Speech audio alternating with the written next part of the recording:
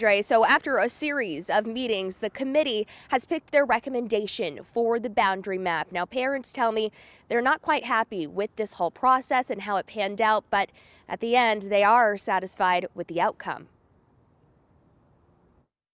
A or E.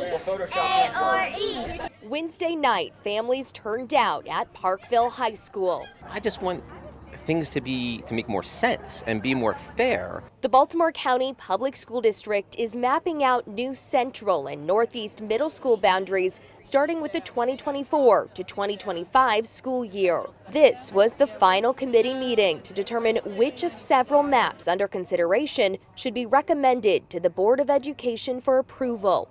I think the original maps they came up with just tended to be very small changes to kind of move relatively small number of children to go and get the right results, to kind of relieve the overcrowding but not be crazy. And then they kept on coming up with more and more maps that tended to be more disruptive.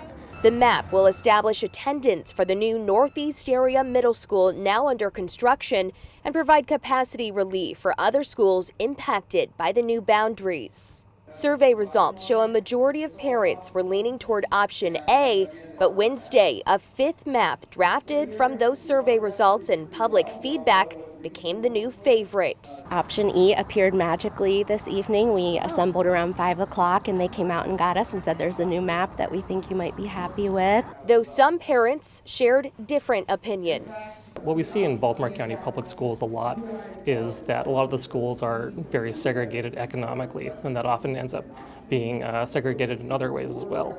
Option D does a lot to fix that. Ultimately, the group settled on option E.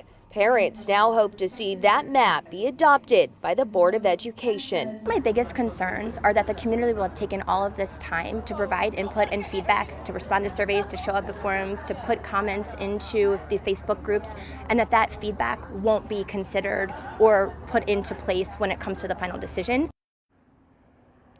Tonight's recommendation that they decided on will now go to the board. They'll have a few meetings and their final vote will be in June.